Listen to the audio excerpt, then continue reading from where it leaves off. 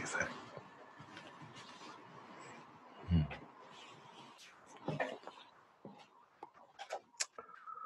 Oh, beautiful.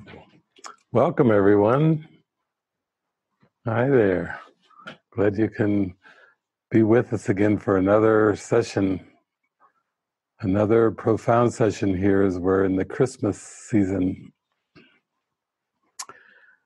Well, I just am so grateful for all of the questions that everyone has written in. We always make that available, and I have to say this time I've got just a beautiful stack of questions that you've written in from your heart, and that's always so beautiful, because in the end, even though the ego is the questioning mechanism of the mind, that there's certain questions that the ego wants to keep out of awareness. And when you ask certain questions, it's like it opens your mind up, because you're starting to ponder and wonder, who am I? And that's a question that the ego has tried to convince you very strongly with, that the answer is that you're a body in a world of separation, and you don't need to raise any other questions. It's like, just stick with my answer here, and you'll be fine. Just you'll struggle and suffer like everybody else, but you'll be fine as a body. And you do have to question what's going on in your consciousness, and you have to look at some of your underlying assumptions of what you actually believe in, including the beliefs actually even in time and space. So it goes very, very deep.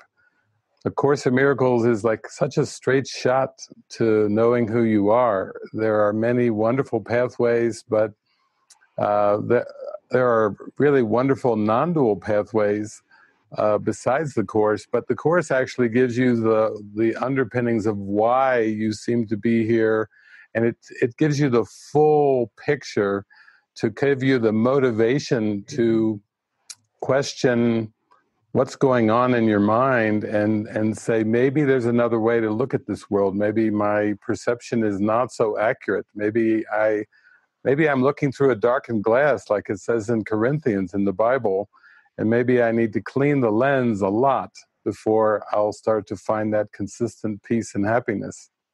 And I look around at all your faces this morning, and here we are. That's why we're here, because we have a sincere devotion to question what's going on in our consciousness, and not just accept everything that the ego has told us as a fact.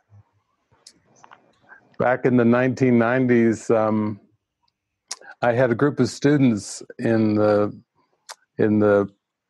mid-1990s, and starting around 1993, 94, some of them would read the Course with me, and we would sit around in groups at a house, and for much of the day we would read the Course, and then they would ask me questions, and then basically Jesus was saying that no one can be angry at a fact.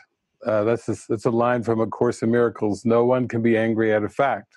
So the students really came at me after that. They said, what is a fact?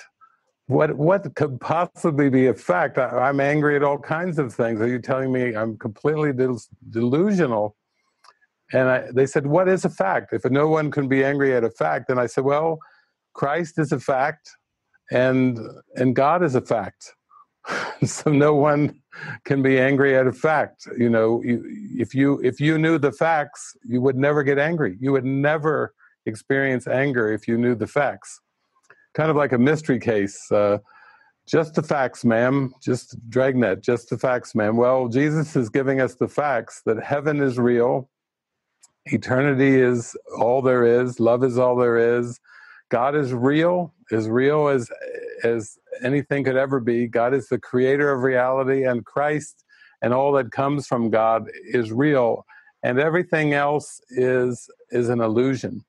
That's why Jesus says at the beginning of his book, he has an introduction, and he summarizes the introduction. He says, This course could therefore be summarized by the following: nothing real can be threatened, nothing unreal exists.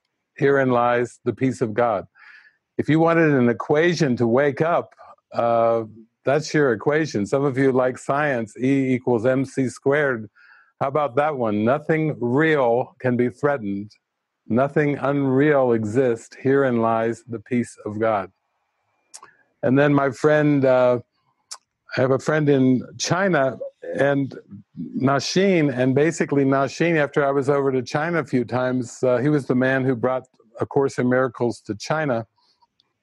He looked at me with his twinkly eyes and a big smile on his face, and he said, actually, you've taken that introduction to A Course in Miracles, David, and you've so practically applied it in your teachings, in your daily living, with your community, with everyone around you, that he said, nothing real can be threatened, nothing unreal exists, could be translated into, and you've done it, no people pleasing and no private thoughts. That's the day-to-day practical application of nothing real can be threatened, nothing unreal exists. And that's what some of you have written in. I mean, I think I was looking, Portia, you were wondering about the correction of errors, and then there was another question that came in also. I think it was from Lynn Perry down in Sedona, saying, how can I get to the place of accepting all things exactly as they are, and how does that reconcile with let your no be no and your yes be yes? So we've got some really good topics to go into today. Another topic is coming in is Louise White wrote from Australia about her prayer was to give over all past and future roles that she's played in all of her relationships, whether they be little instant encounters, brief encounters, or long-term relationships. How do I really let go of these roles? And Francois, you were talking about that the other day. Yesterday, you were mentioning that about with your wife and children, and then you wrote in a beautiful long expression, which Francis and I have had a chance to review. So we'll work our way towards that. That was a magnificent expression, Francois. And so a lot of you are asking these questions like, wow, nothing real can be threatened, nothing unreal exists, herein lies the peace of God. That's a high bar. And of course it's a high bar. This is Jesus Christ. This is not some spiritual aspirant. This is not some phony teacher. This is not some wannabe like God teacher, preacher. This is like the way, the truth, and the life. And no wonder the bar is so high. It's high for all of us to walk in Jesus' shoes, and yet Jesus assures us. He says,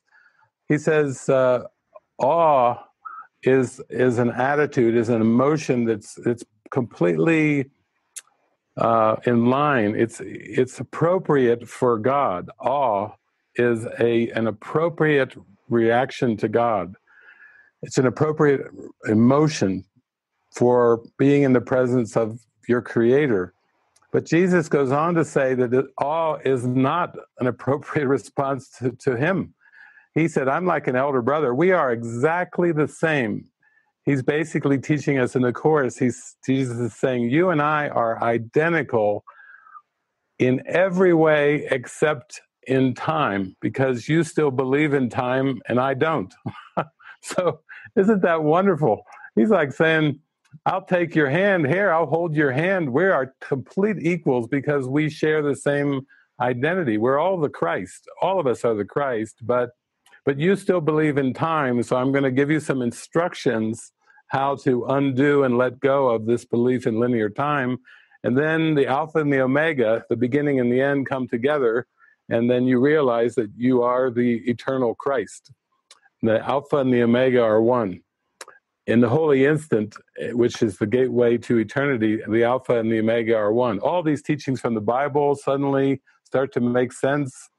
Jesus wasn't some special guy that was different from all the rest. He happens to be who we are. He's just basically teaching us there's only one of us, except you believe in time and I don't. So I'm trying to help you realize that time isn't real. And then when you do, you'll see that we're the same Christ and we have the same Creator, the same God.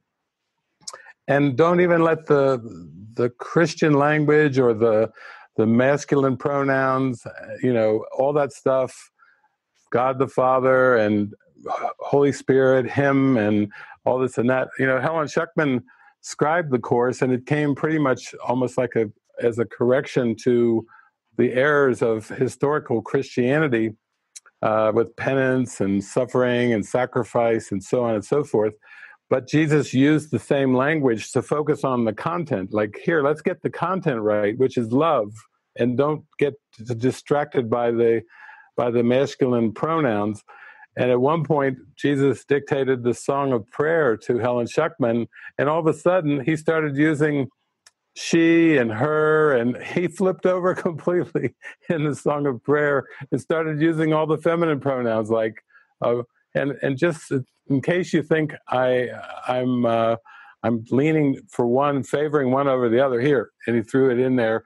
But because the love is content, love is not male or female or masculine or feminine. And even the attributes of love aren't even masculine or feminine. This is a bunch of hogwash, actually, but you can't really see it as hogwash until you get to the state of mind where you start to see everything's the same, where you start to see the forgiven world is just a world of non-judgment. And actually, I have to say, unfortunately, male and female and masculine and feminine are judgments, too. They're just as much judgments as anything else, because spirit is one. Spirit is pure light. It's not male or female or masculine or feminine.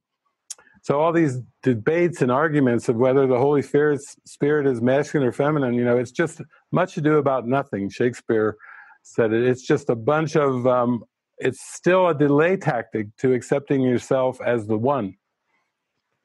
So today, Francis is down in the studio in Mexico, and why don't we go down to Mexico just so Francis can say hi to everybody, and some of you know her, and some of you are going in for a big treat. Hi, everyone. Hi. So lovely to be with you here, and I just feel so honored. First of all, because the topic of this weekend, this forgiven world, and how this one topic just called all of us to be here.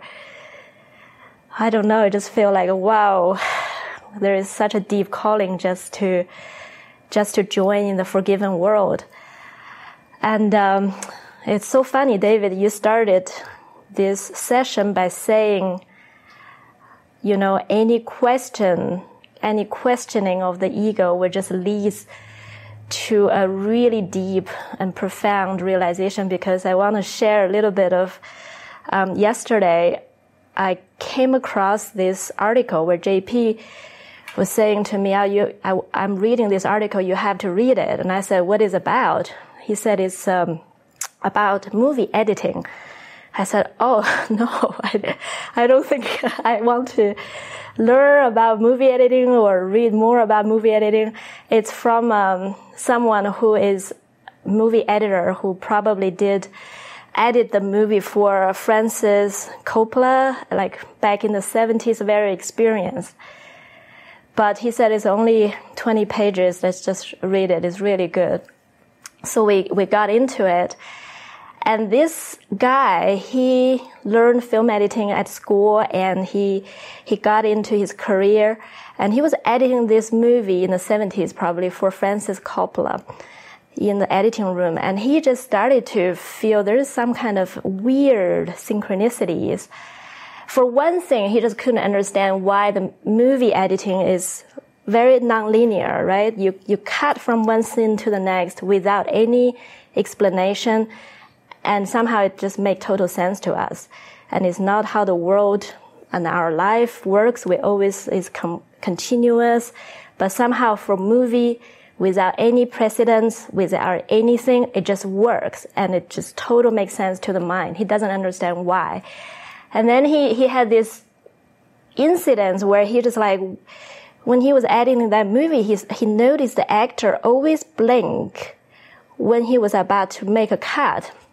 And he was like, why is that? And he just went so deep into it, and he went on walks and think about it. And where does it lead? He realized, listen to this, he realized through a series of synchronicities, by holding this question in mind, that led to him to the answer. The answer is he realized that the eyes are projectors and the images are projections of thoughts. That's why in movies you can just cut from one thought to the next thought to the next thought, because that's how the mind works. It's not a linear. And why the one particular movie that he noticed the actor blinks is because it's always at the end of the thought. Then the eyes blink, and that's where he wants to cut. So he was like, that's the questioning of a curiosity that leads him to crack the whole matrix, leads him to see this world is not what we think. The images are projections, are our thoughts. And through his professions, he see more and more, like when people are in fights or in conflicts, they blink a lot because there are conflicting thoughts, multiple thoughts that they're processing. And that is basically his book is all about. And then when I'm reading it, I was like, how interesting that how fragile is this lie that this ego put up, that even someone just by curious about something and they just really zoomed into it and they crack through the code and see. So, and I do want to say that if we really can get that, like this world is just images that we project through the mind, then that is where the course is based on. That's really that's why nothing real can be threatened. That's why, nothing can hurt us, because all these images are really purely just projection of thoughts. So in that way, this whole world is a giant cry for love, because this whole world of images is a giant projection of thoughts that are not from the source, the thought that is belief that is, disconnected from the source, from love.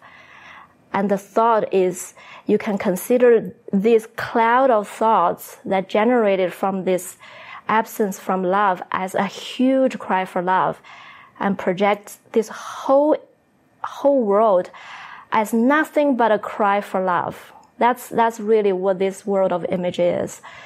This is probably a good way to look at this world. And so I just want to share this as the start of this final session, and I feel this foundation is really good for us to move forward, remembering that. Yeah. I think if you're really working with the Course and you're working with a thought system that's calling you to go through a complete purification process, and it also is telling you about the destination, which is a state of mind. It's not saying this will improve your worldly life. It's not saying that this will shorten the number of future lives you have to have, or even to have a future life. I know in Gary Renard's books, he's talking about past lives and future lives. Jesus doesn't really even go into that in the Course. He has a section later in the text called the immediacy of salvation, and he's telling you, be not content with future happiness, for it is not your just reward, for you have cause for freedom now. Jesus isn't even going into past lives and future lives. He's just saying, come with me and zoom into the holy instant and save yourself thousands of years, these illusory years of of trial and suffering and playing out the same error over and over. He says history would not even exist if you didn't make the same mistake in the present. Doesn't that make you curious about the present moment? If Jesus says history would not even exist if you didn't make the same mistake in the present, it wouldn't exist in belief. It doesn't really exist at all, but it wouldn't even seem to exist if you didn't keep choosing the wrong mind, if you didn't keep choosing the ego and clinging to the ego. So a lot of people I know and I've met in the last 33 years with the Course, when I mention A Course in Miracles, they're like, oh gosh, stay away from that book, and that book is dangerous and all this and all. The only reason I think they say that it's dangerous is because they're so frightened of eternal love. They're really afraid of salvation. They're afraid of redemption. You ever wonder with Christians who talk all the time about salvation, you got to be saved by Jesus and the blood of Jesus, and then they go in other parts of their life, they're terrified, or they start commanding people, you better behave, you better believe in God, I command you. When I came to the Course, I read this line in A Course in Miracles, and it said, the Holy Spirit never commands and never demands. And I thought, wow. And Jesus was just bringing a clarity to this soft, gentle, loving presence.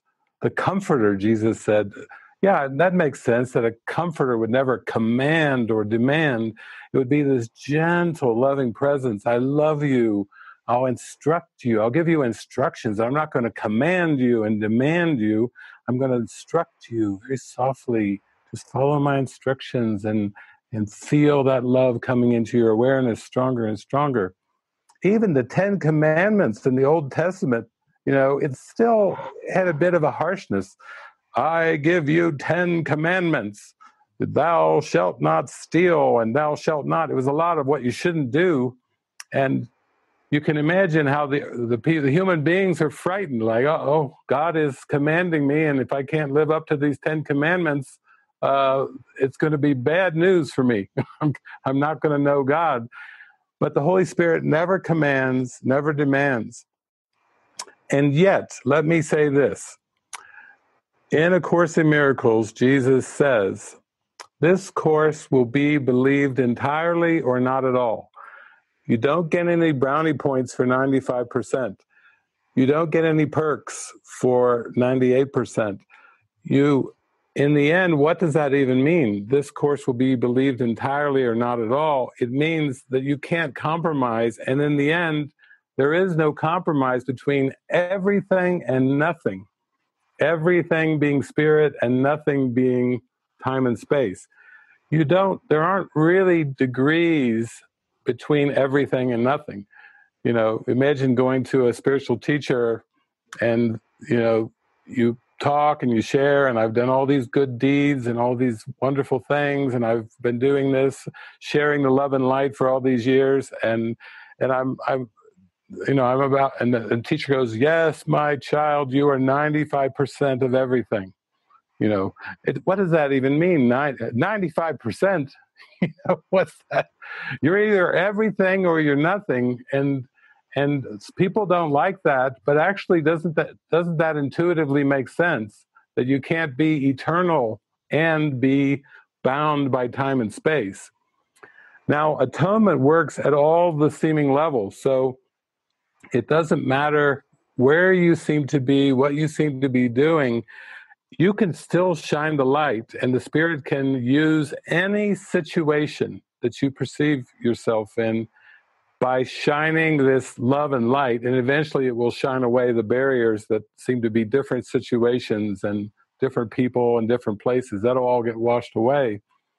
But basically, what's important with this is it's very, very uncompromising in the sense that you have to practice this without exceptions. You really have to, as best you can, practice the teachings without exceptions, because any exceptions you make are going to bring about this compromise between everything and nothing. It will still leave you partially happy, which is really an oxymoron. it will leave you partially peaceful, which really is an oxymoron. These partial word and peace, happiness, love, joy, they don't really go together. You can't say, well, God's partially loving. What does that even mean? If God is love, how could you be partially loving? So even with A Course in Miracles, you can read a lot of things about it, and there seems to be lots of teachers of the Course, but in the end, the Holy Spirit and Jesus are really the teacher, and the only way that you really learn this Course, believe this Course entirely, is by accepting the atonement or the correction. I mean the whole correction for time and space, not some personal correction in your life, not some correction of a personal relationship, but I mean the correction for the whole thing. When I first came into the Course, it was kind of funny because I was drawn to a couple teachers at the time, and one of the teachers was an Indian man. He was formerly a Sikh, and his name was Tara Singh, and he had such a dedication to silence and stillness and presence, and he had been a student of Krishnamurti for years, and I'd say, as far as spiritual teachers goes, he had a pretty good context of things. And then when he came across the Course in Miracles, he was just struck with reverence. Like, he had such a reverence for the Course. He meant Helen Schuckman described, but the way he carried himself had all this reverence. And one time Tara Singh said something, and I was like trying to listen to what he was talking about and understand what he was meaning. And he had kind of in his Indian English accent, he was saying, nobody goes near a true teacher. Nobody goes near a true teacher. Jesus could hardly find 12. And I just was laughing so hard, could hardly find 12. And I thought, well, actually, it starts to remind me of this thing. This Course will be believed entirely or not at all. Because today we're going to start to go into some deep topics about transfer of training. Francois, it was beautiful. You asked your question about, what about my wife and my children, my clients, and everything like this. And then you were writing today with a beautiful lead-in. I hope I get a chance to read that, or Francis and I can read a bit of that. But it was you're getting down to the core question is, if I really go for this, do I have to let it all go? And yes, this is Jesus Christ calling us. It's like calling us out of the world. Be of good cheer. I have overcome the world. I'm calling you out of the world. He's not really asking us to find a middle ground somewhere or find the middle way. He wants us to go into the miracle, and then go from the miracle into consistent miracles, and then from consistent miracles, he wants us to go into the holy instant. And what's the holy instant? Well, he gives us a clue where he says, at no single instant does the body exist at all. It is always remembered or anticipated. Even the perception of the body, like Francis was just talking about in movies, it's a projection of the error of the belief in the ego. And then your amazing experiences you had by the ocean that you were sharing, transcendent experiences, it was so right. You thought, the body will not long be maintained. If I stay in this experience, then, forget the ocean, forget the wife, forget the children, forget the clients, the business, forget the spiritual teachers. If I go merging in with this vastness, there's not going to be anything left. And you get that quality from a mystical experience. It's so expansive, and also there's part of your mind that's going, just hold on there just a moment here, because if you stay with this, you'll have to let go of everything else. So I'm glad that you raised that, and that's something that I think Francis and I will address your question today, as well as a lot of the other questions that were written in, because in the end, there is no compromise between everything and nothing. And I have to say that when I first got into the Course, I had such huge experiences. I was off in the woods and meditating. I mentioned doing open-eyed eye-gazing meditations where I had these revelatory experiences where the world disappeared completely and all it was just a blazing light, and not the light of this world, but just this light of love and wisdom. And then when I started to just extend in my heart and feel this vastness extending, I actually had people start showing up in the parable of David that would say things to me like I would just be sitting there and they'd come up and they'd go, "You're my teacher." And I would look at them like, what's going on? And then I had to eventually see in the teacher's manual that that's part of the plan too, where there seem to be teachers and students who come together for teaching learning opportunities to expand the mind or to open up to this beautiful, perfect love and light. But at the time, it was like I wasn't thinking about being a teacher, and I wasn't thinking about having students, and yet it's almost like involuntary. The witnesses started coming up. And even with those early students, I'll call them, they would stay with me for a while, sometimes for weeks or months or even years. And then it would always come down to this point that you're talking about, Francois. It would always come down to they would start to have these huge experiences, and then they would walk through their house and look at the family photos on the wall. And it would have the same feeling that you had, Francois. They would think like, oh no. It reminds me a little bit of the Matrix movie. Remember the very first Matrix movie? Some of you might have seen it, where, Neo's in his, he's not even Neo there. He's just a human being in his work stall, his little cubicle. And then he has one of those little flip phones, and the phone rings, and he answers the phone, and it's Morpheus. And Morpheus basically tells him, after Morpheus identifies it, is this Morpheus? Yes. Morpheus tells him, I can guide you, but you must do exactly what I say. Stand up. What? Now? Do it slowly. And the instructions begin with that phone call. And the fear level starts to climb with that phone call. It's like if you got a call from Jesus, and Jesus, you picked up your cell phone and then you answer it, and it's like, hi, you know who I am? Jesus? Yeah, that's me. I can guide you, but you must do exactly as I say. Now? I got to be at work in an hour. Call in. You're not going to be going to work today. We have some instructions. What? I could get fired. I know. Do exactly as you can just imagine if Jesus started guiding you from this moment forward and taking you rapidly toward the kingdom of heaven. He would unwind you from family situations. He would unwind you from job situations. He would unwind you eventually from being a Course in Miracles student. He'll take you past that.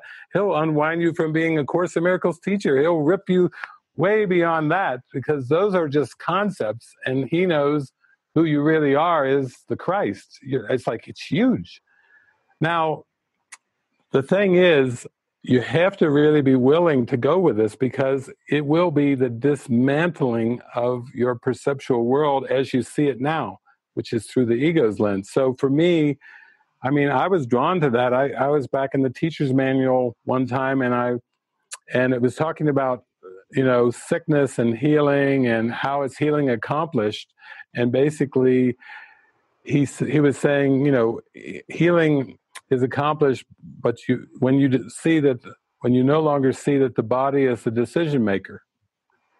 Okay, the body's not the decision maker. Well, that must mean the mind's the decision maker. Yes.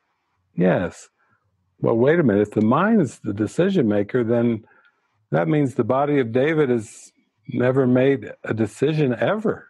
He's like, yes, that's right. Now you're starting to get it. So that means all these decisions that I seem to have made as a character in this dream world are not real? Yes, now you're getting the knack of it. Wow, that's mind-blowing. So that means I've never made any wrong decisions or right decisions as a person? Yes, now you're getting the hang of it. That the mind is healed once you see that the body is not the decision maker, that really you're just choosing between the right mind and the wrong mind, and that's it. And when you cease choosing the wrong mind, when you cease to choose for the ego, bingo, you know you're the living Christ. That's it. It's so simple. I'm like, that's like amazingly simple.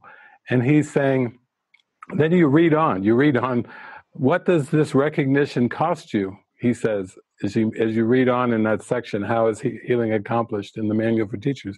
What does this recognition cost you? This recognition that decisions are of the mind and not of the body. It costs you the whole world you see. Okay, Jesus is not pulling any punches here. He's not sugarcoating anything. He's not trying to gloss over anything. He's like trying to give you the fast track to the kingdom of heaven. He's like saying, if you'll follow me and you really hear me, you know, he's in there, he's in our mind saying, do you hear me? Do you hear me? Do you hear what I'm saying? I know the ego is going to raise a fit. It's going to raise hell when I tell you this, but you reach heaven through a decision in your mind. Heaven is the decision I must make. And you need to start to realize the power of your mind and the power of that decision first before you go back into heaven. So that's what we're going to be talking about today, because, you know, it's not, I mean, it would be one thing for me to tell you, Francois, and yeah, well, you know, this is the direction it's going in, but better than telling you in words the direction this is going in, it's better to say, if you met me or you came to live with me for a while, you would have an experience. You get to watch. If you went down there to Mexico and you followed Francis around for a couple weeks, you would go more into an experience, because the living demonstration, an actual demonstration, is much more than a few words. A few words, you know, everybody's offering a few words here and there, advice, you know. You're a consultant, so consultants offer advice. Here's the advice. But I'll guarantee you, with the Holy Spirit's advice, it's actually more than advice. It's a construction. Jesus and the Holy Spirit are coming from an actual state of mind. So these are not advice. These are actual instructions. They're still suggestions in the sense that Jesus and the Holy Spirit aren't going to force anything on our mind, because that would just prove that we're helpless. If it had to be forced, we had to be force fed, then how does that empower me to know that I need a divine intervention to save the day, a hero from above to save me, when actually I have he says in the Course that I am the salvation of the world. The salvation of the world is me. And I had to figure that, what does he mean by me? Well, first he means me, the mind. You know, I have to come back and start to realize this mind is so powerful that if I can choose the ego, I must be able to choose an alternative to the ego as well. And it's there. It's truly there. So thank you so much, because all of you are really with us today. And this is really important. You can tell this is a very important topic. And even when some of my students in the early years would just say to me, they would just look and say, I just can't do it. I mean, that's what Neo does when Morpheus guides him out of his cubicle, and he guides him down the hall, and he gets him out there, and then Morpheus says, you can use the scaffolding to get to the roof. And there's only two ways out of here. One is following what I'm telling you, and the other one is in their custody, the agents, you know. The ego's waiting there, you know, for Neo too. He goes there, he says, I didn't do anything. Why is this happening to me? You know, we all can relate to Neo. Why is this happening to me? And then he gets out on the ledge, and he gets out, and he's right on the corner of the ledge, and then he's so afraid. He's like, I can't do this, and his cell phone, his flip phone, falls out of his hand, and that's the symbol of breaking the connection with Morpheus, his teacher. And he, next scene we see him, he's in custody, and he's being taken by the agents to be interrogated, and they're going to try to, bug him and do all kinds of different things. But for us, we're very, very much into the practical application of A Course in Miracles. We're not just saying that's a book, you can study it for a little and mix and match and mix it with all kinds of other things. He said this course has everything that you need, and he said you will believe this course entirely or not at all. I take that very directly. I take that as an instruction from Jesus and the Holy Spirit. That's how I took it. And so I gave my whole heart to the practical application of this book. And Francis, you and I were talking a little while ago. We just have a lot of amazing questions. I think maybe we can start off with, you can pick one there, and because we can first address some of the questions that you've written in, and then hopefully we'll have some time to open up to do some live interactions here on the internet as well. Okay. Well, I've seen yesterday you have addressed quite a few, but there is one from Lynn from Sedona. That's a pretty short question, so I can probably start there. Just read her question. Hey, David, I have watched your When is Ending a Relationship Not an Attack video so many times, and I feel and see how this is all my mind a lot of the time, but don't feel it all the time though. What I'm confused about are my no's. I feel a peace and strength when I hear the statement, let your no's be no and your yes be yeah. Let your yeah be yeah and no be no. But where I still get caught up is the allowance of letting everything just be as it is my mind, and it's just to be forgiven. But when do those no's and yes come in? I have expressed this with you before, but I still seem to get stuck in this loop. Love you, and I'm deeply grateful for you. Love, Lynn.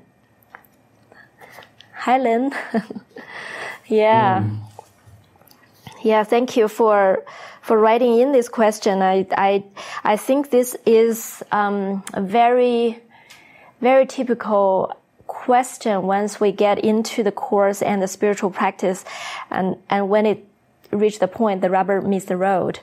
When we apply in our daily lives, when is that we just actually be able to be authentic and to say yeah, to say no, and when it's like, okay, it's all my mind. I don't have to change anything. I just have to change my mind.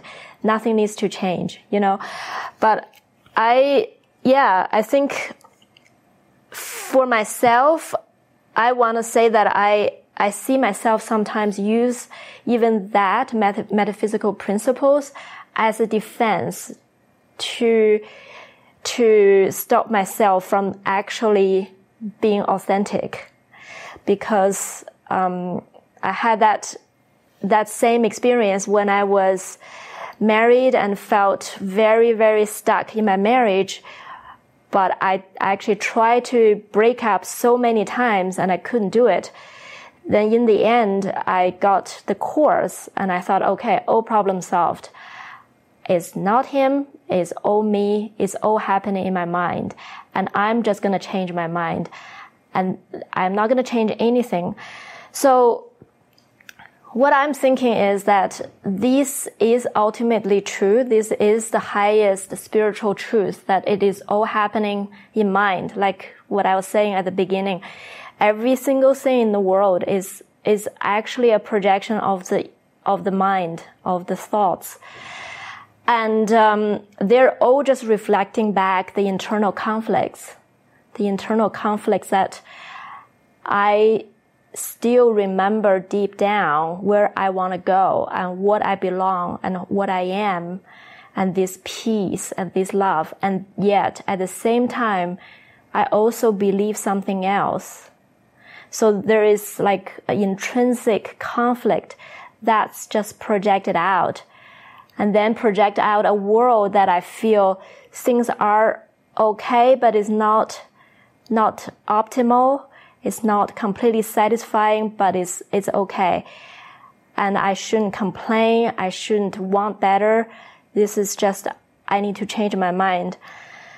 And I think for me, in terms of practical application, it really, for me to reach that place authentically, a place where I can honestly say, I know for a fact this is my mind, and I can rise above that thought that hurts me. And I can change it by giving what I perceive as lacking. You know, from that original place to this place, it actually went through a lot of unwinding. And the unwinding seems to be in the form, in like changing situations, or not changing, but accepting, surrendering to what needs to happen. But it's really not unwinding in form. The form, again, it's reflecting an unwinding in the mind. The mind started to reach a surrender moment to say, okay, I really want an authentic experience, that this is all my mind, and I want to see that. Nothing is external, and things are exactly as they are because it all projects from a place of separation, and yet I can still use that to bring my mind back to where it belongs, and I can still experience the love if I choose to give it a new purpose. So I did go through a lot of unwinding, and I would say that is a very, very important element throughout this unwinding process, and that element is to be honest of how I feel. And yesterday, I think the day before, a lot of us here are sharing the experience of exposing private thoughts, but I would all put them into one category now, looking back. They're all a process to go toward the true self. So to go toward this place of total harmony inside. And we can never be in total harmony when we believe in ego because of who we are.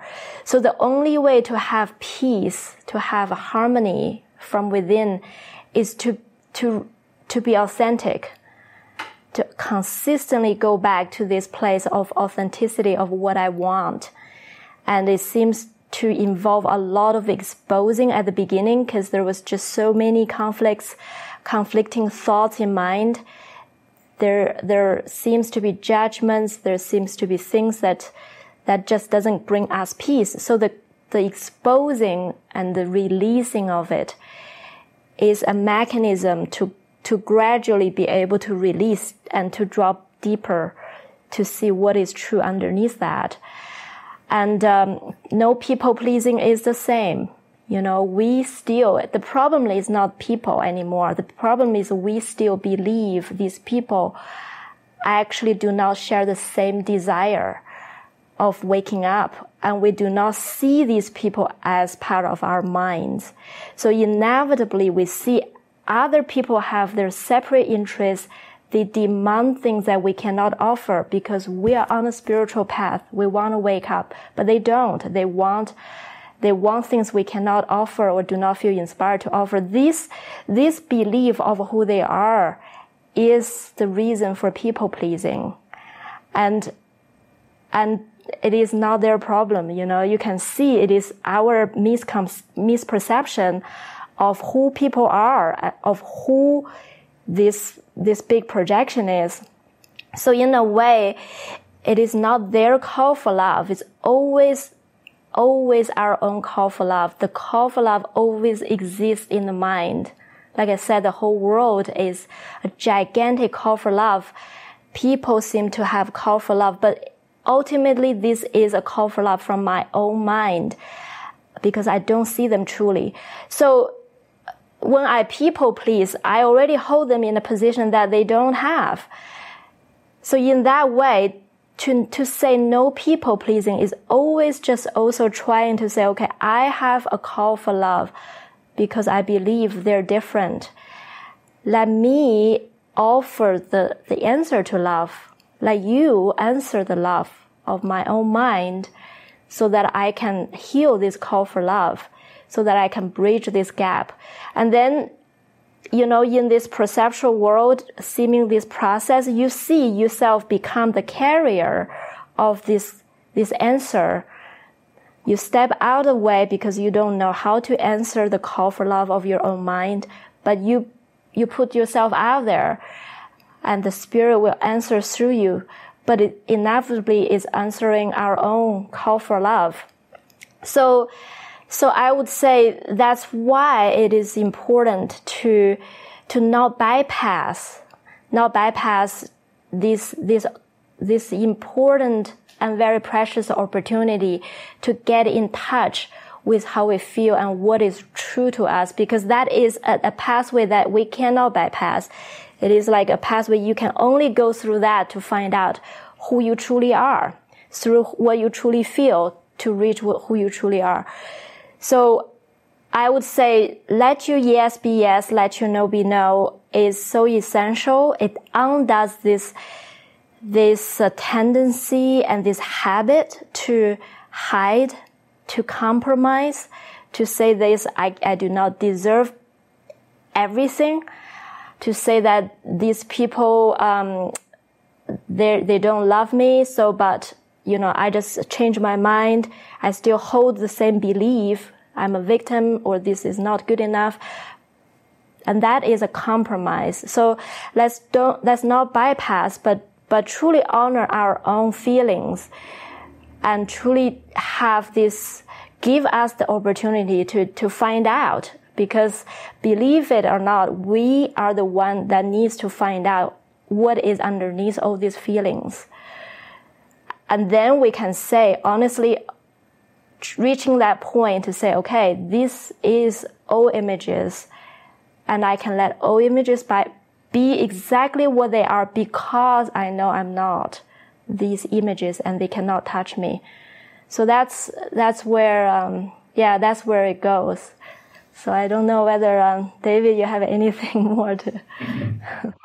That's beautiful. It actually, all these questions are tying in together because it's true that while we're still having to make yeses and nos, as we seem to be like in a labyrinth or a giant kind of matrix, we have to make decisions. It still seems like we're making personal decisions, but all we're doing is really tuning in to that prayer of Holy Spirit, decide for God for me.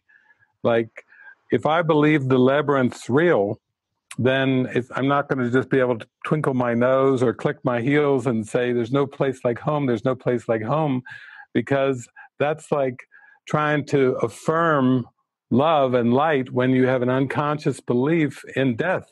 It's like putting sweet icing on a cake of mud. Imagine serving up a birthday cake and people are like, oh, they look at the candles and the sweet icing and let me taste that. And then when they get their piece, it's mud underneath the icing. And that's the unconscious mind. You can't put affirmations over this unconscious belief. It won't work. So I think Stephanie had written into it was kind of, we watched that movie yesterday and she said, well, that was Hollywood, but it's not only an imagination of Hollywood. It is possible. Jesus lived that life 2,000 years ago, and now in 2019, I can join with you. And she was, Stephanie, you've listened to probably a lot of my audios. So Stephanie's there, and one thing she's talking about is, since I've been doing this for so many years, I've been speaking publicly for so many years, like a talking mystic, that I describe all these encounters and things I've gone through over these many years And you referred to a few of them, smiling and kissing soldiers in Colombia. I think that might have been Argentina. Joining with beggars, delayed flights, broken water boiler, waiting at a train barrier in Argentina. You've been listening to all these parables. And that's why Jesus spoke in parables, because the truth is so far beyond anything in this world, and even forgiveness is so far beyond the personal interpretations of this world, that's why people will be able to listen to audios of mine and go, oh, that was an example or a demonstration. What happened to David in that parable, like our friend Spencer, the Bill Murray character, went through a lot of things where he was faced with kind of extreme circumstances, and he was able to laugh. And that's the way my life's gone, and that's more the proof, that's more the experience of being able to be defenseless when it would seem to the ego like it's a dangerous situation or difficult. That's where the people-pleasing would be most likely to come in, one time I think Byron Katie was talking where somebody had come up to her and was literally pointing a gun at her. And she, after all these years of practicing the work and coming into a state of mind, could be very, very defenseless in the face of having a gun pointed at her in that kind of situation because of the work that she's done, this inner work. So I think it's great that you raised that, Lynn, because the unwinding that Francis is talking about will involve letting go of every image that you hold of yourself in your mind. Krishnamurti was so good with that. He said, what is enlightenment? He said, it's no such thing as a person getting enlightenment, because what we call relationships in this world, he said, actually are just images relating to images. It's just an image of the self relating to another image of the self, and neither of the images are true. So you see, a lot of the interpersonal work, trying to change people or work out personal issues, is just image making. Jesus would say it's just idolatry. It's just the mind making a bunch of images and then trying to just have these images work with each other. Or a movie that I saw recently, Marjorie Prime, and basically it was in the end these holograms who replaced people who died as therapeutic devices for them to heal their issues. So if someone dies, you get a hologram that's just like them, that has to be programmed with some of the memories so you can continue on your dismantling. But in the end, all the main characters in the movie had died, so it was just these holograms sitting around talking to each other, correcting each other, pointing out what they had done wrong, and no, that's not the way it happened. And it reminded me of how elderly people can just repeat the same stories and then try to correct each other. No, that's not what happened. This is what happened. It's all much ado about nothing. And Portia, you raised the question too, because that was a beautiful question about you were asking about the correction of error. You were reading chapter 9, the correction of error. And it's a beautiful section because basically in that section, Jesus is saying, never correct a brother because your brother is always right. I know people who are course students who they get to chapter 9 and they have Jesus telling them, never correct a brother. Your brother is always right because your brother is the Christ. Always right. You mean my brothers and sisters are always right? Yeah. And he's talking about the correction at the level of mind, not the correction of level of form. He says your brother may be speaking insanely, but still that's not your responsibility to react and respond to the words. You're supposed to overlook the words with the Holy Spirit's help and overlook the mind. of your brother and sister. Because why? Because you believe they have a private mind with private thoughts. So Jesus is like, are you with me? Here's how you get back to heaven.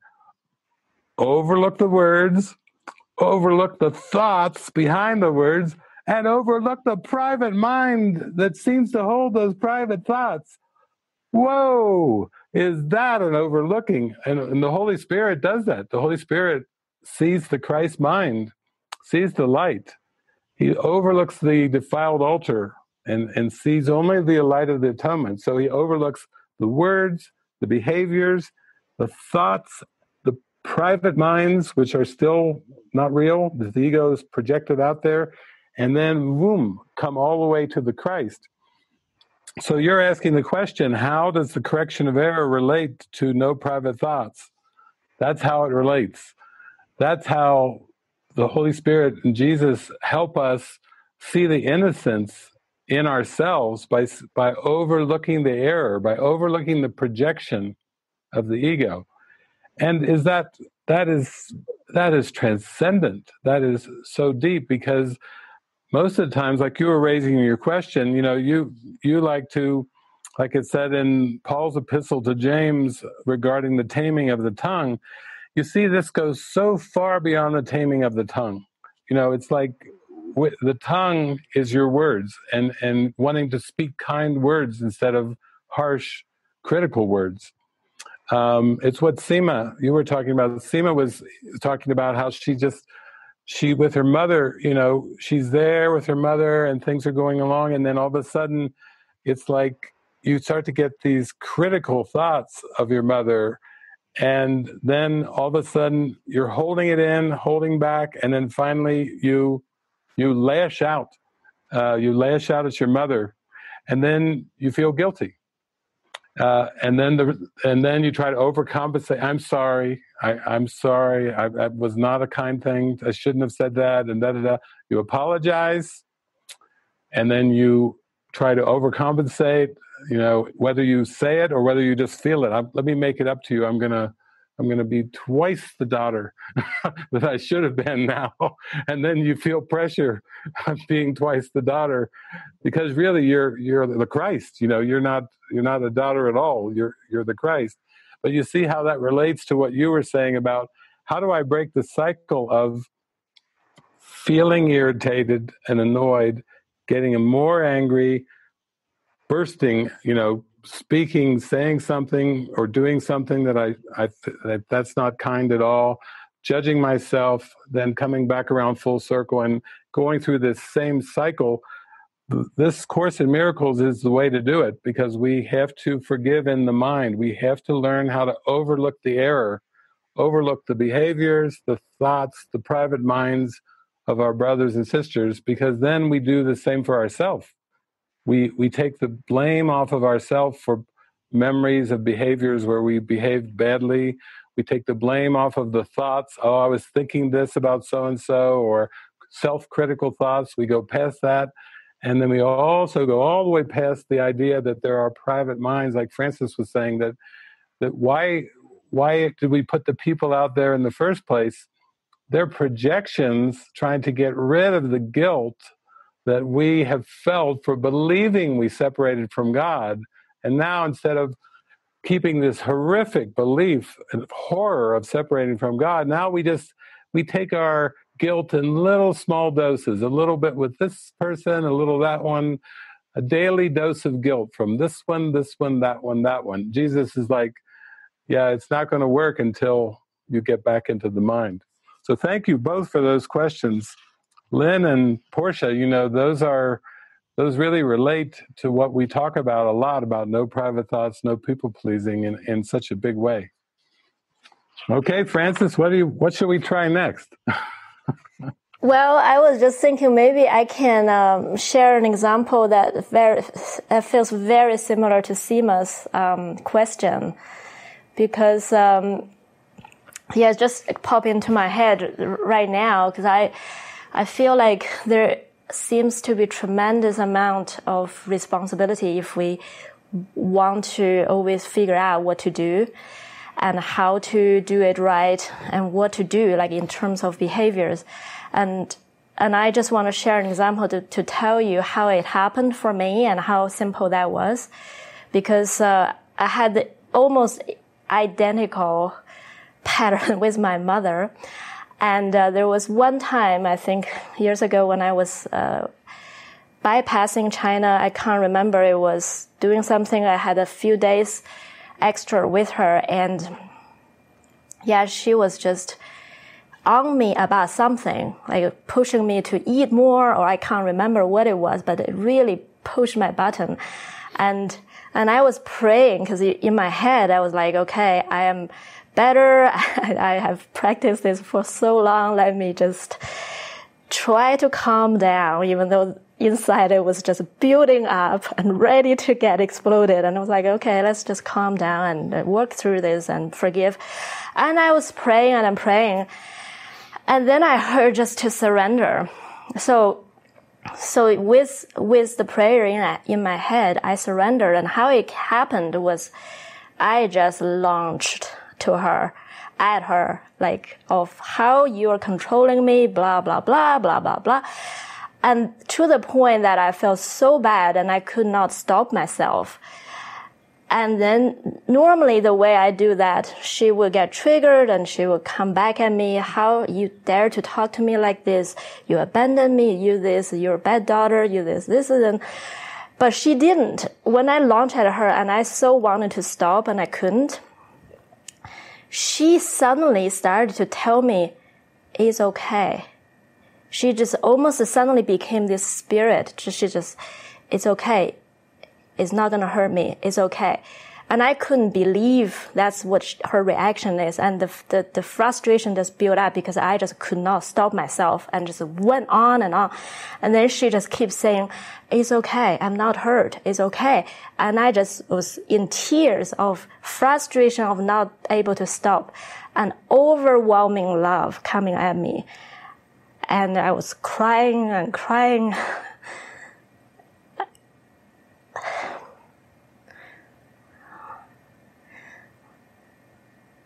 Yeah, I think that was something so profound that I realized she, my mother, was the spirit, and that I never knew it. I always thought she was my mother, but when the spirit was telling me, you surrender, I got this, and I went for it, and she just became the Holy Spirit there. And from that point on, I can tell you, I never see her the same again. She is never my mother from that point on anymore. Because that was also the moment I realized truly what heals is not this interpersonal solution. It's vision. Vision heals. And this vision of who she was not done through my effort. It was given like boom, like that. And of course it is, if I can give anything credit, I would say because I remember to call Jesus in that moment. And Jesus said, you relax, I got this for you. So I just, want to share this because when I read your question, I thought, wow, yes. I know how that feels and I know what the problem is. One thing I always feel really touched by the Course is that the Course says you actually don't know what the problem is until you find the answer. So when you get the answer that the problem is solved, only at that point you realize what the problem is. So when I was trying to sort out any interpersonal problems, thinking that's where the problem exists, in that moment I realized it was my vision. I did not have the true vision of who she was. And the moment that vision restored, no more problem and no more conflicts. And I just hold that so tight in my mind because I cannot afford to lose it, because that's the safe line. In that state, there is absolutely zero problems.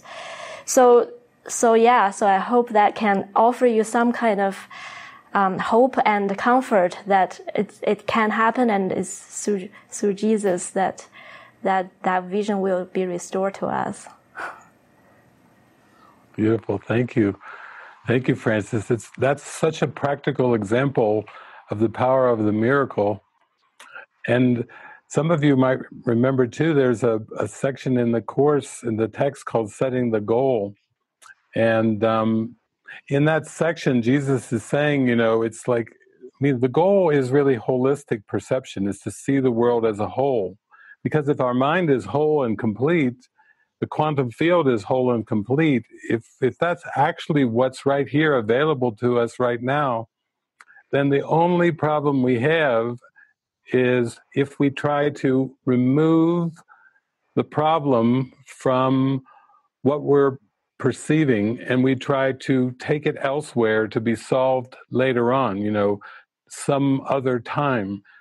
Like, for example, if I give that example of right now, like right now, you experience yourself as we're all joined here digitally online, and we're here opening together. We're here listening to the witnesses. We're listening to these ideas. We're saying, show me, Spirit, show me the truth. This is what I want.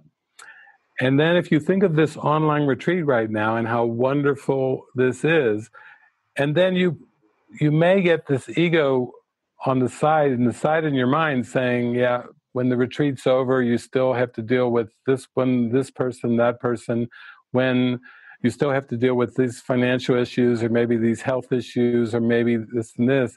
You can see how the ego is just trying to draw your mind away from the now into hypothetical situations that seem to be in the future, or maybe even draws you back into the past, like it's saying, well, it all sounds good, but remember that time when you were extremely fearful, what about that? What about this one? What about this one from the past? Or what if for the future? This whole healing is a healing of perception, and starting to realize that if you can just open to the miracle right now, that it will radiate out and will literally dissolve away that past and that future. It will change your whole perception of the world. And therefore, that torch of light in your mind, that miracle, has the most impactful benefit, because Jesus will rearrange time and space so that you just, as you stay with this purpose, you will see the world differently. Like Francis was saying, she never saw her mother the same way. She was not a mother anymore.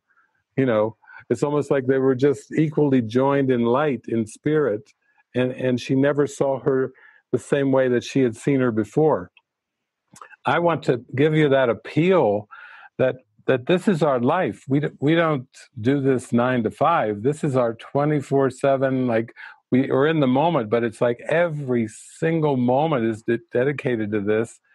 And we want you just to give yourself the permission to join us in this, just like you gave yourself permission to join in this way, in any other way that we have available. And we make many, many ways available, because it's our joy to extend it in so many ways.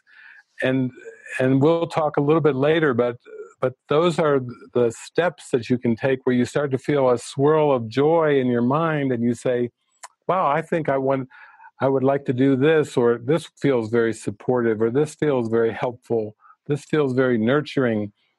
And then give yourself over to that, even though the ego may saying, oh, that's not going to work. And it's just like a broken record. It's a broken record of doubt thoughts that really don't have the power to stop you from anything.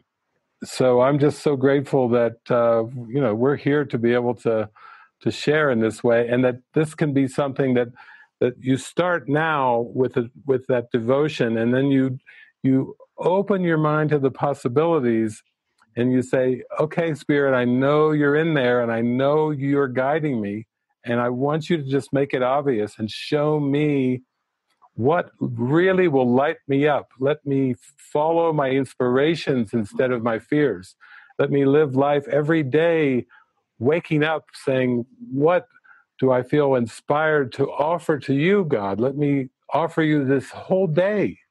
this is your day. It's my gift to you. I'm not going to judge anything that occurs today. I would rather be inspired in you than be picking away at these petty little judgments of people and places and things. We've got, I think, let's see if we can come to another one here. I think there was one towards the back here that I was feeling. Oh, yes, we have someone who's brand new, Olette from Holland. And Olette is writing, "Dear David, I'm so glad that you exist, and I found you on YouTube a few weeks ago. Nice to see you now on the online retreat." Nice to see you, too. Beautiful. I write with Jesus for several years now, and sometimes I hear his voice also during the day, but I sometimes doubt.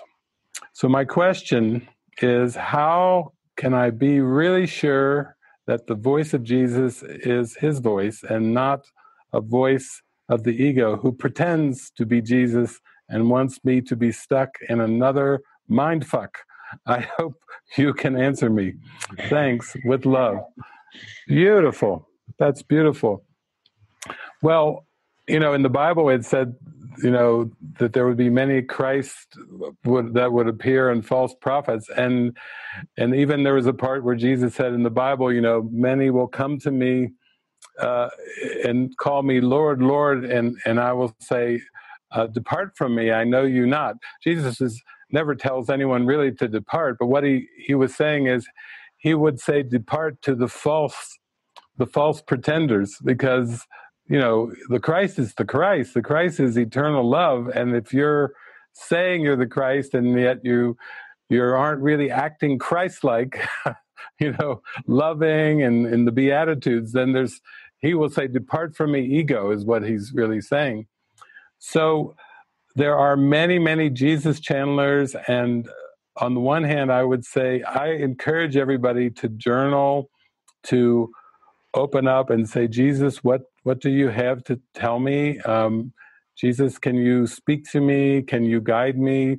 Show me signs and symbols that I need during the day. That's all very, very helpful.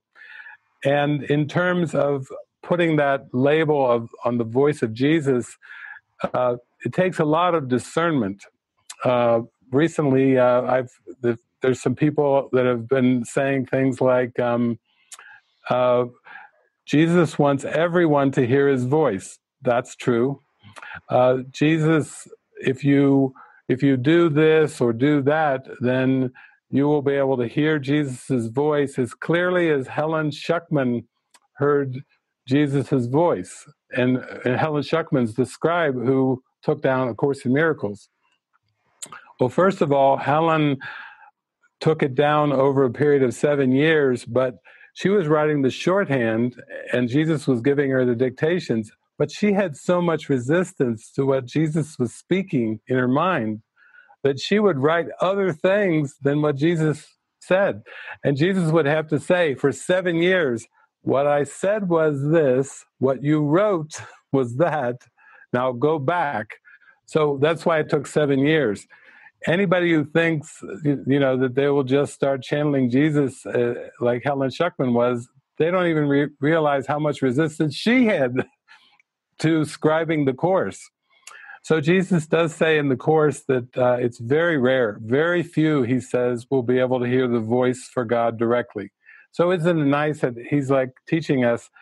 It's almost like he heard one voice. He heard the Holy Spirit, and he shared the Holy Spirit with everybody 2,000 years ago, so to speak, in that parable.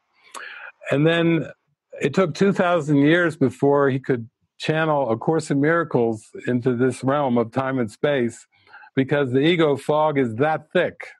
I mean, there's so much resistance to a voice that's basically leading you to perfect love and light and leading you out of all illusions, that the ego is like, it invented time and space. So ego always is laughing at Jesus going, well, you're on my turf. It's a home game for me. You're the visitor. I made this place. I run this place. I made all these people. I control everything in time and space. And Jesus is like, well, you may think that, but I'm going to get through that thick fog that you have made of mesmerism and hypnotism, and I'm going to reach through that to a mind that is willing to hear me, and a mind that desires to hear me. If they really desire to hear me, they will hear me. So I would say, in answer to your question, because your question was really about how do I know, which, if it's really Jesus, it's basically what Francis was saying. We need to come to an authenticity and an honesty around how we feel. Because even if people are guided to be Jesus channelers, which is a beautiful contribution, actually, very helpful, it's still part of the mind's purification process. And the real question is not whether you can channel Jesus or not, or whether you hear Jesus's voice or not, but the one real question that could be helpful is, how do I feel? And then honestly, you just start to work with your emotions as like your touchstone, your barometer in your mind. When you're feeling glee and happiness and joy, you know, whether you hear a voice or not, you've made contact because you are in alignment. And whether there's words or not, you're just radiating that joy and happiness. And also, if you start to feel upset or irritated, annoyed, or angry, or any kind of emotions, fear, guilt, shame, then that's just an indicator that there's more unraveling, more undoing of the ego. But I'm glad you're bringing this up, because a lot of times I always adored Krishnamurti, and sometimes Krishnamurti would just be looking around at everybody with his sparkly little twinkling eyes, and he would just say to everybody, don't be gullible. Don't be gullible. Like, don't just believe in everything. Go in, he'd say, find out for yourself. Go inside. He was such a sparkler because he was always throwing it back to the mind and always throwing it back to what's going on deep within. He was so humble that when he would be in front of a big crowd speaking, he would be talking and spirits pouring through him, and then he would stop like every 10 minutes, and he would look around and he'd say, are you with me? Are you with me? You know, you see, he wanted the connection. He wanted, like, this is deep, I know, but follow along. He said, are you with me? And then he'd say, don't take what the speaker says to be the truth. Find out for yourself. Find out for yourself. He didn't even call himself me. he called Krishnamurti the speaker. Don't take what the speaker says to be the truth. Find out for yourself with these twinkly, happy eyes. I fell in love. I fell in love with truth. I fell in love with happiness. And when you fall in love with happiness, then when you read the Course, you know, you can feel it. It's there. It's resonant. I could probably do seminars too on a lot of other teachings that are supposedly from Jesus, but I can tell you from my own discernment, I can distinguish metaphysical differences. So the Course is pure. It has, just like Jesus says, this Course has everything that you need.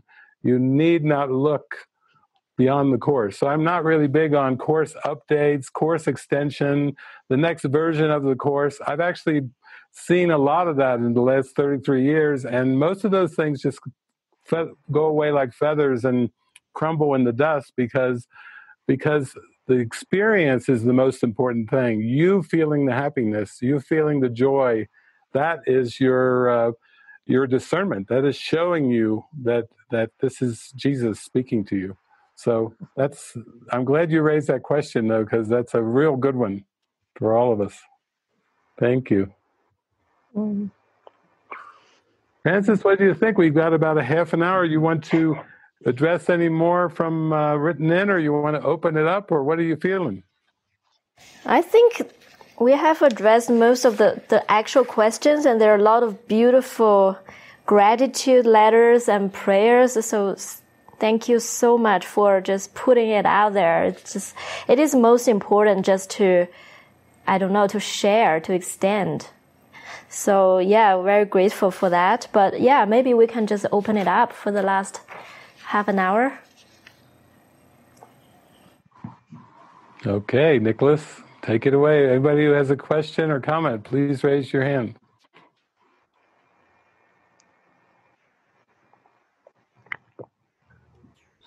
Okay, we have Muna with her hand up. Go ahead, Muna. Oh, yes, hi. Thank you. Beautiful. Always so wonderful to listen to you guys. And Francis, thank you for that example with your mother. It reminded me of a holy encounter of a different kind. I was meditating and then suddenly everything disappeared and Spirit was pointing my attention to light, like pure dazzling light next to me. And I was so terrified, as I am terrified now to repeat it. But, Spirit kept, had like a hand, a form pointing me to the light again.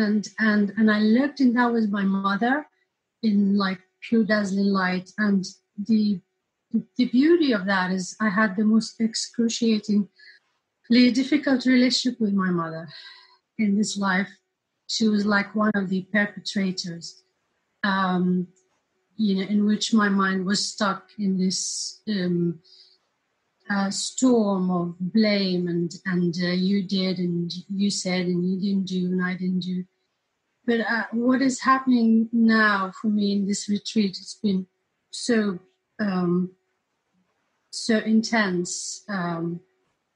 First yesterday is like I saw the sinner, which needs, for me, the healing has always been about self-forgiveness. I could see that I'm blaming this and that and the other, but obviously as you go deep with the course and you just surrender and you unwind, it was always about forgiving something for me, forgiving me at some level, but I didn't know what it was. And yesterday, as I was looking at David and the shame was coming up of, the sinner, which has been too abstract in my mind up to now, but yesterday I could see it so clearly. And I thought that was the end of it. And today I was still feeling so uncomfortable. But right when you started, David, and you said who we are, this is all about who we are. It's always the question that stops everything in my mind. And I could see very clearly that I'm really still attached to being the shadow self. It's like it just never goes away. And I've done so much shadow work and I've done so much unwinding, but it's still there.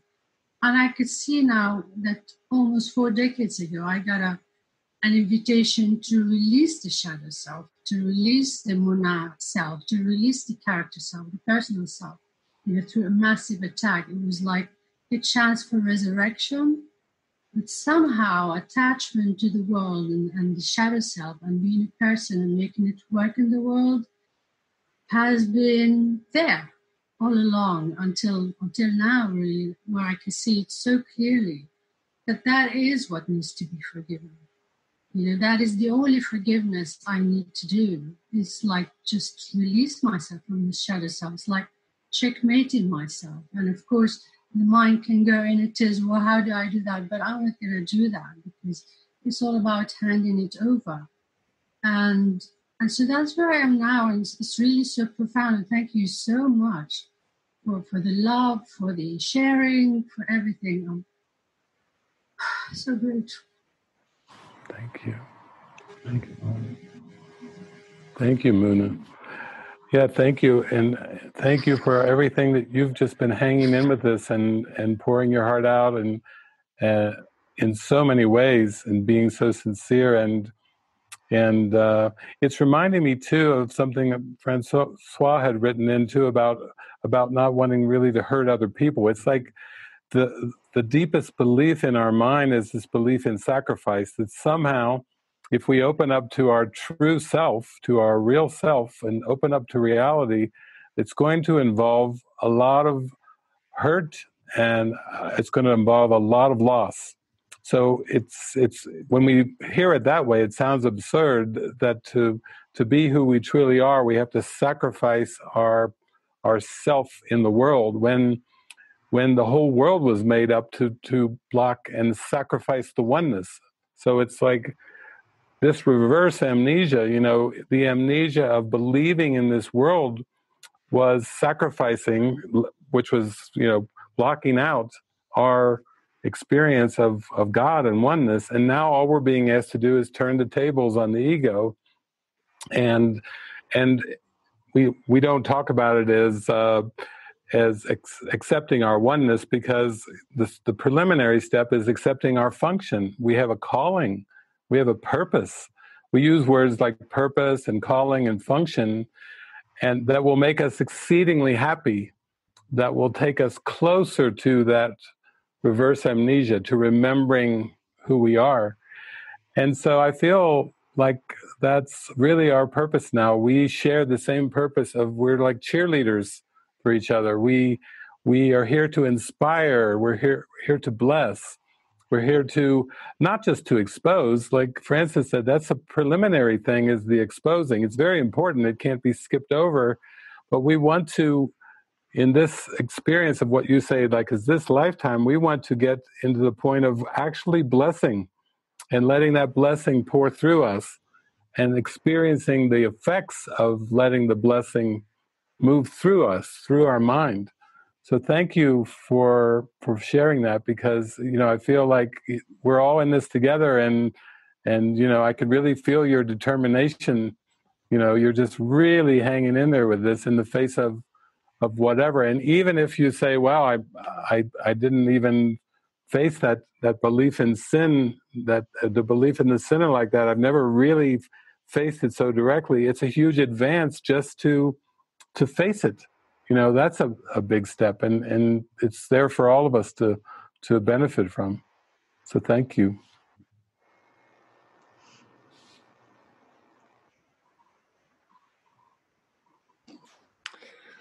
Thank you. We have We have Stephanie with her hand up. Go ahead. Hi. Hi.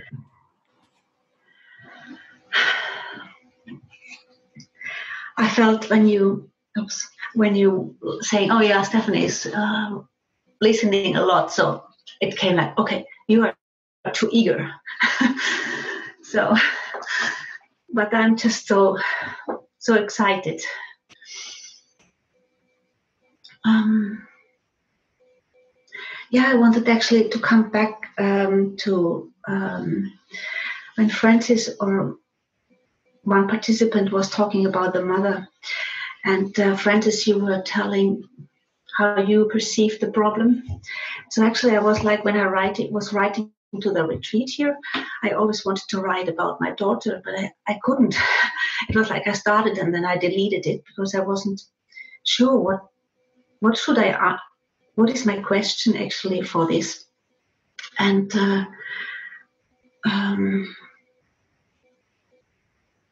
because she's like, all her clothes are all over the place. She's not really like cleaning her stuff. And when I ask for help, she's not helping. And it's very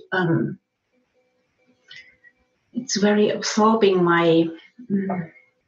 it makes me tired. And then I was, of course, first I was like also getting very upset and talking loudly. But I noticed it's not the solution for it. So then I started to ignore it and doing it myself. And I noticed, that's not the solution. And now for some time already, I was like, okay, we have to sit together and to discuss how do we, really to listen to each other. And when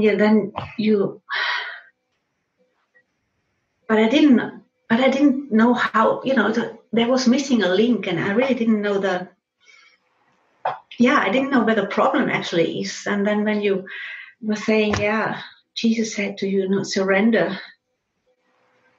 And what heals is not the interpersonal solution. It is the vision who she is.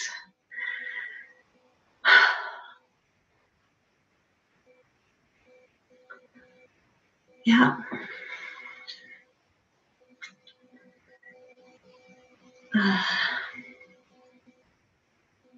I really pray for guidance, how to, what is my way to be with her in this.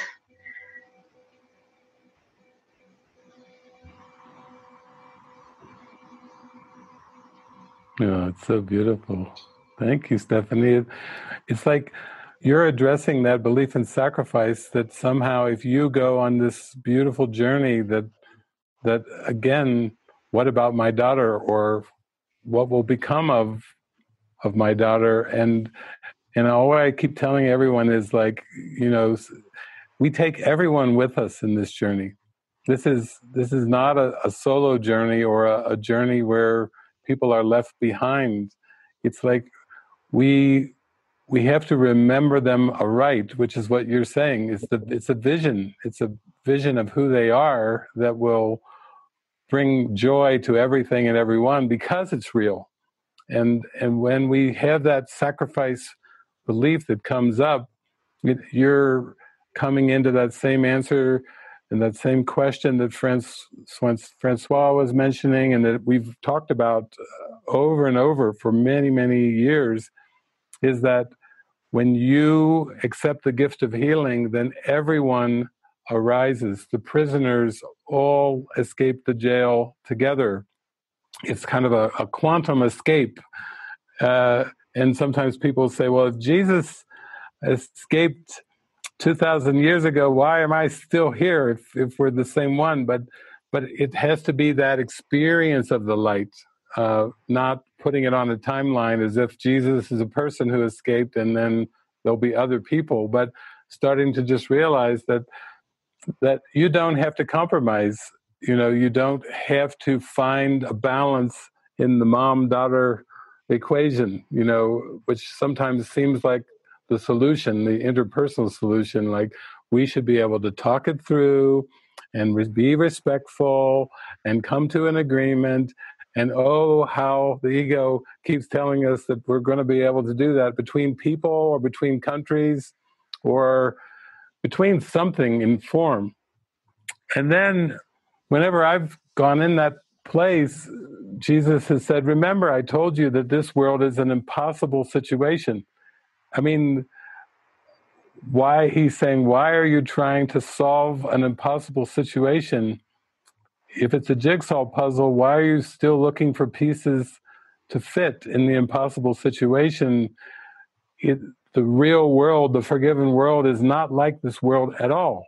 There are no lights that light the streets at night. There are no stores where people buy things. He even says it in the Course. He describes this world, and then he says the real world, or the forgiven world, is not like it at all.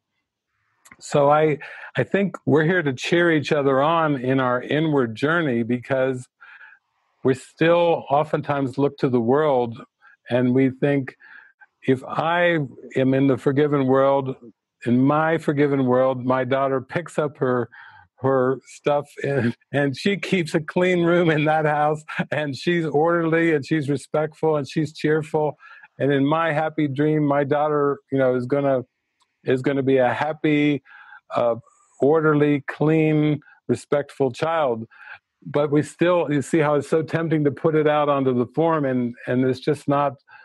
The surrender doesn't have to, it can't really go that way. It has to go in another direction. Yeah.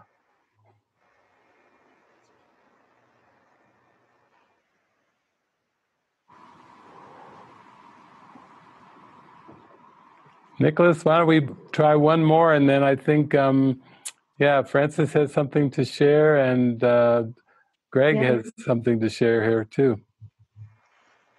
Sounds great. Thank you, David. We have Sedona with their hand up. Go ahead.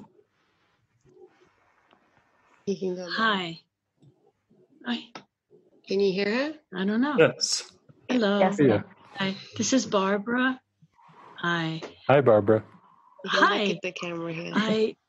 I just wanted to ask a question first and then share something. But the question is, when I do my work in the morning and I'm talking to Spirit, Holy Spirit, this overwhelming feeling comes over me. And that feeling is, you could call it joy, but it's almost a call for love, because just tears will come so easily. And I feel such a connection in my heart at that moment of this love that I feel is coming from Spirit. And sometimes I will walk my meditation, and I was also looking for some of the things that I had to resolve in my mind. I would ask Spirit, and I would get an answer, but not a voice, just an answer. Like it would come, as soon as I asked something, it would just come to me quickly. And I was just wondering, am I answering myself? Or I think it is, I believe it's Spirit. And the other thing is that everything that you were speaking of today about relationship is like, oh my gosh, it's exactly what I needed to hear. Because I have a partner also who we're not on the same page as far as like I'm studying the course and they may not be studying the course. And there is conflict. And then I just had to say this because some people are talking about it. I did surrender. I surrendered, not trying to fix somebody or to change what they're doing. And all of a sudden, in that surrender, not that I expected this even to happen, this person started to do things that they never did before. And I realized that so much of the stuff that was going on between us had a lot to do with me more than it ever had to do with him. And when I took that into myself inside, into my heart, things really did change around that, whatever. And I never had to ask for I didn't have to correct anymore, which made me feel so much better. And I walk around doing things that I never did before without any resistance. And I'm so happy about that. But there is still a part of me that feels that call for love. And the call for love is not from the form anymore. I know that after listening today, my call for love is really from Spirit and God. And that's my connection first now. And I could cry right now because crying has to do with love, right? The love of Spirit coming to me. It's not like I'm sad, I'm joyful. I just wanted to share that. And thank you. Thank you. Oh. Thank you, Barbara. That's such a beautiful witness because that is Spirit, and that is just the way that it happens. It doesn't have to be a voice. It can just be, wow, you know the answer just instantly after you make the prayer. That's a beautiful demonstration. And also what you were sharing about with you and your partner who doesn't study the course, it reminds me of Dr. Hugh Len, who was the founder of Ho'oponopono, how he was a therapist at a center in Hawaii, and it was all kinds of turnover, and it was extreme cases of people that have been psychotic, schizophrenic, and all kinds of personality disorders that the world calls it. And then he basically took over to be a director there, and he was given write-ups and pages of all their case histories and everything. And he just prayed over each one. He prayed and he really took it, surrendered it over. And he never actually had to meet with the people and do intakes or counseling or words or sessions, but he, through praying and giving this stack of past references of each case, of each person there, he cleared out the whole institute. And he basically, that was such a powerful witness of just through the power of mind, not even through the power of using words and everything. He cleared out the whole institute. They had to close the place after he was through with it. So your witness, your sharing, Barbara, was just amazing, because it's that simple, and it can be that quick, and it can be that easy too. We don't want to buy into the ego thing that everything has to be a long, complicated process, when actually it's the desire of your heart. God knows the prayer of the heart before even a word is spoken, and you just were a great witness. Well, we've got about 9 minutes left, and actually we're so excited because Francis and many in our community have joined together to bring this movie Take Me Home, and to go through the whole process of the shooting and the editing, and now we're doing these weekend retreats, and actually Francis is going to take a little bit of time just to share that right after Christmas we have our first online event with this Take Me Home movie, because people from all over the world have been writing in saying, how can I see it? I live in a remote area, and I want to see the movie. And it's not been produced and distributed typically like a movie. So Francis, why don't you take it away, and then have a few words to share too from Camus. Okay, thank you, David. And I want to lead into that with just a few sentences from Francois' beautiful, amazing, beautiful description, because I don't have time to read through. I really want it, because your description of what you have experienced just touched me so deeply. You had a glimpse of this overwhelming love and oneness and the emotion that you felt. And then after that, the question is, there's a fear of how to face your family. And then at the very end, your question is that even possible to actually do this with this forgiven state of mind with the people around you, like in the community? And I hear your question is that this amazing forgiven state of mind, is that possible to keep going forward without any compromise? Is that even practical? Is that just a glimpse of the end, and that's it?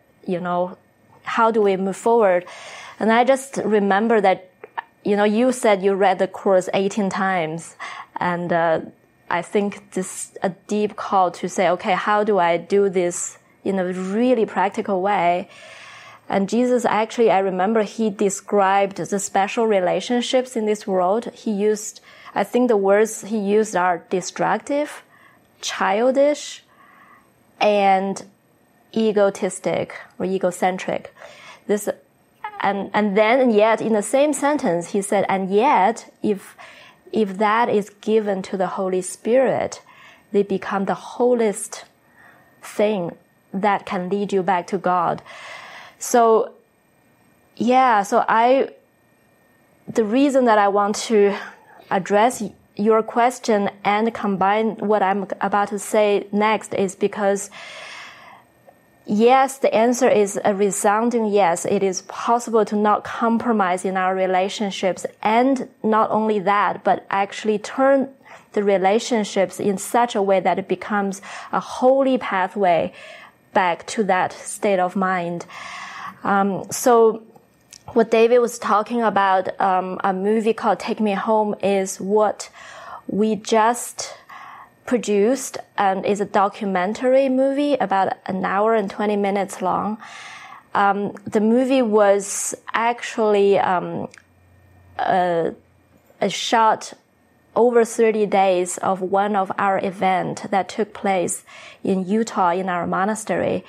The event is called Tabula Rasa Mystery School. So basically, we felt really guided to actually do the movie, and there are just so many backstories around how we got the prompt to do it, why in that particular time, because I have waited for 6 years before I first got the dream to make it until the time was given. And it was shot over 30 days for people who came to the monastery for no other purpose but to use their relationships and to go so high to the forgiven state of mind and not compromising anything. It's a month that devoted to sharing, devoted to authenticity, to trust, to guidance, and literally devoted to however it's going to be guided, however it's going to be looked. So the camera was set. We had no idea what was going to unfold in front of the camera, if anything going to unfold, who and how. So itself is also a work of trust. But right now, the movie finished this year, and we are going to do the first online showing right after Christmas, the weekend after Christmas. I think it's December 27th to 29th. We're going to do a whole weekend, starting Friday night, whole day Saturday, and Sunday morning, to bring this online showing to a place where it's not just to show the movie, but to answer that very question that you raised. Practically, how is this possible, and how is it possible to actually function in a way that is so opposite from this world, from the judgment of the ego, how to operate, how to hear guidance, and how to really use the relationship to come closer together.